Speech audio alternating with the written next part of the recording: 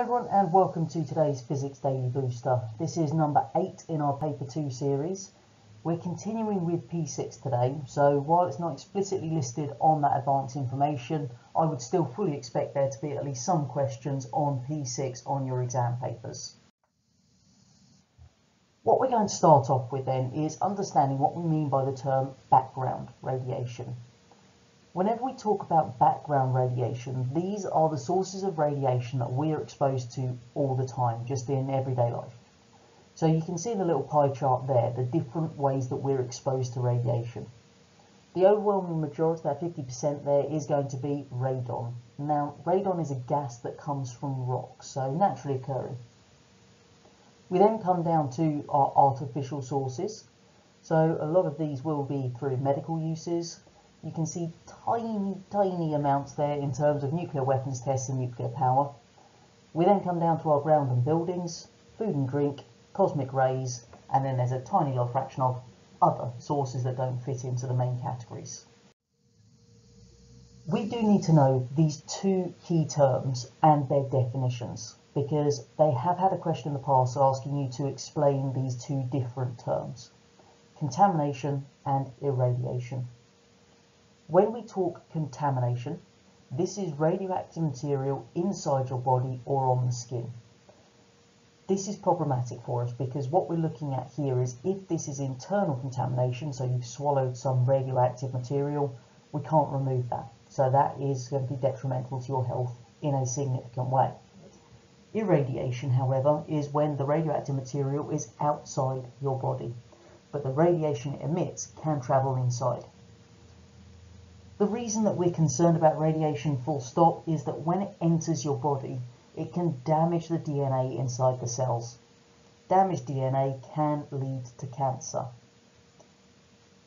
If we're only talking about a small dose of radiation, then that damage can be repaired by the body usually. Larger doses, the body just can't cope, and therefore it's going to be a much more significant issue for us. We do have a couple of uses of radiation that we need to be aware of here. We've mentioned these previously. First one is medical tracers.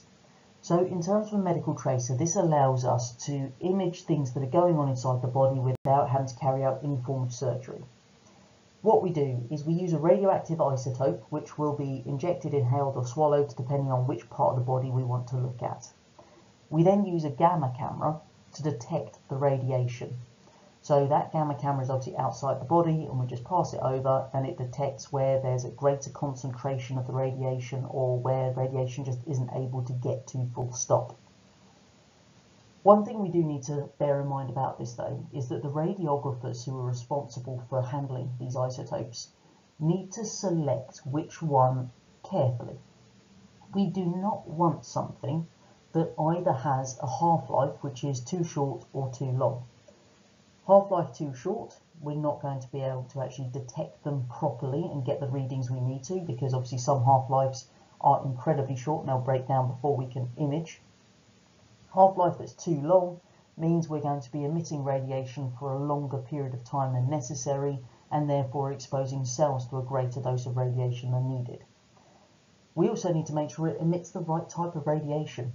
You do not want to pick an alpha source, because that's not going to be able to penetrate out through the skin to get to the camera at all, and it's going to just be absorbed by all of those cells in the immediate area, causing significant damage. So we need a type of radiation that's actually going to be able to pass out of the body through all the layers of tissue, etc., and be detected by our camera. So there's careful choice there. Second use, the gamma knife. This is what we're going to do to treat cancer. So what we use is a movable source of gamma radiation, and what we're actually going to do is we move that source around the body. So you can see it's basically on a little fixed track, and what we do is we move it around the body, because that means it's always going to be focused on the tumour here, but by moving it, it means that the healthy tissue is not going to get a high dose. So tumour gets a high enough dose to kill it, the healthy cells surrounding the tumour get a lower dose and therefore shouldn't be killed. Next up, nuclear fission. When we talk nuclear fission, this is splitting. Okay, so we're going to split a large nucleus into two smaller nuclei and some neutrons. Now, this isn't going to occur spontaneously. If our nucleus absorbs a neutron, then fission is more likely. So, generally speaking, if we want to trigger a fission reaction, what we're going to do is fire neutrons so they get absorbed, and then it makes the larger nucleus more likely to split into those two smaller ones. The end result then is our large nucleus here is going to split into these two smaller nuclei, and they're then also going to release these 3 neutrons. 2 or 3, but remember 3 is probably easier. Now, what we find is some material is fissionable, which means that we can split it easily. Uranium-235, uranium-239. These are the ones we tend to use in our power stations, because through nuclear power, what we're actually doing is carrying out nuclear fission. So we want something that's fissionable, therefore we use uranium-235, uranium-239 for that reason. The reason that we do this then is that when we carry out our nuclear fission, what we're going to also generate is a lot of energy. Now, that energy can be used to heat water, which produces steam. Steam drives turbines, turbines turn to generators, generators make the electricity. So through that, what we're actually doing is creating our electricity. Now, what we do need to bear in mind, and the reason that nuclear power stations are quite useful to us, is that when we're looking at the amount of energy that we generate per kilogram of the material, then in our nuclear fission we get a lot more energy than we do through combustion. So this means we're going to get more bang for your buck, basically. If they ask you about why we use nuclear fuel over combustion, the answer that we're looking for is it generates more energy per kilogram of fuel. Make sure you add in that per kilogram of fuel part.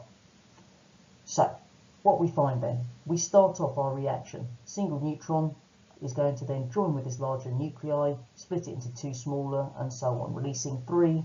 They all then go and join the nucleus, then they split, releasing 3 each. So hopefully what we can see from this little diagram in the bottom right is, from that one nucleus that we've split, what we've then done is generate 3 neutrons. That will lead to 3 new nuclei splitting. They are then going to release 3 neutrons each. This is going to get to be a big reaction quick, and that's what we refer to as a chain reaction. What we do need is enough material around that initial nucleus that's going to split to allow those neutrons to actually then join with the new nuclei. If obviously they're not present, then that can't happen, the reaction would end. What we do need to make sure of in our nuclear power stations is that these chain reactions are controlled. You don't just want an uncontrolled chain reaction going on inside your nuclear power plant, otherwise that's going to lead to a meltdown. That's bad news. So what we have are these things called control rods, which basically are just rods that absorb the neutrons.